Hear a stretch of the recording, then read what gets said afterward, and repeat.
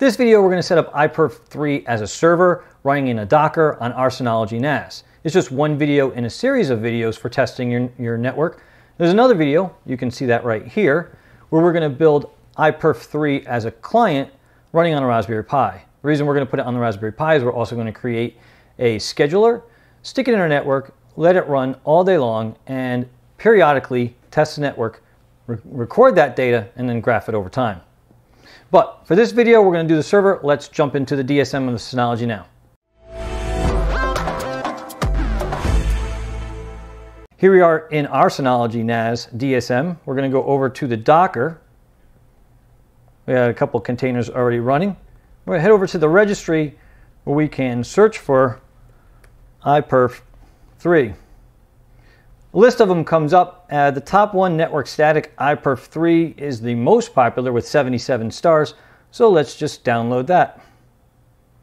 Download is running. As that file is downloading, just like to make a comment, if you find this video interesting or helpful, consider giving us a thumbs up, consider subscribing to the channel, really appreciate it. Check out the other videos in our network testing series too. All right, that file is done. Let's jump down to it.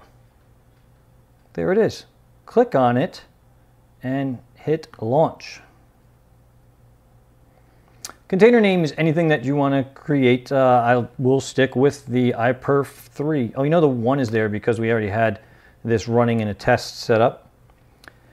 We don't need to execute the container with high privilege. No reason for that. This is a very low processor intensiveness. Enable resource limitations, also not something that we need to worry about. Let's head into the advanced settings.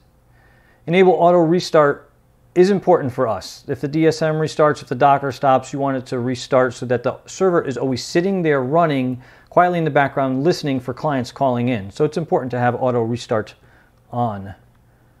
We don't need to do anything with our volume. We don't need to, for network, we're going to come down to use the same network as the Docker host. That means that we don't do anything with our port settings, our links, and here we see our environment. So the entry point is iPerf3, but iPerf3 could be used as either a server or a client, so it's kind of important that we add something to the command.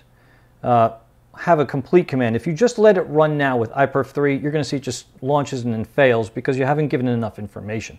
So in the command, we want to add a -s, and that's it. The entire command you'll see in a second becomes iPerf3-s, which says start, run as a server, sit there listening for clients to call in. Hit apply, and next.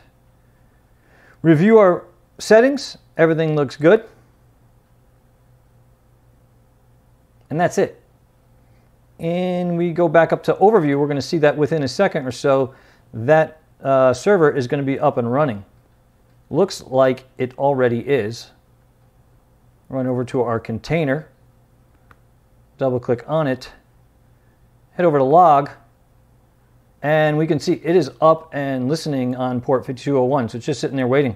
All right, we're going to try that again. I had a little problem with OBS recording my desktop. I checked the video and I only had half of my screen. I don't know what happened. So we're going to try it one more time. You're going to see some other results in the iPerf test. So here we have the command prompt up. I'm in the directory where I've downloaded and installed iPerf for Windows.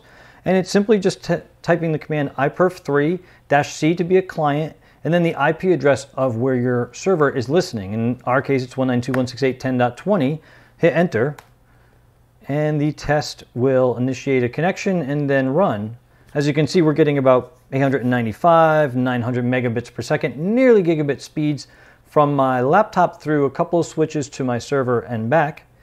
That test has run. We can go back over to our Synology NAS and let's refresh the screen by just clicking away and then clicking back onto the log. And there you go. There's the results of our last test. Logged into the Synology Docker running iPerf, and it's sitting there listening for the next connection. So this Docker is going to run. The great thing about it is that it does it without involving your ISP or internet service provider.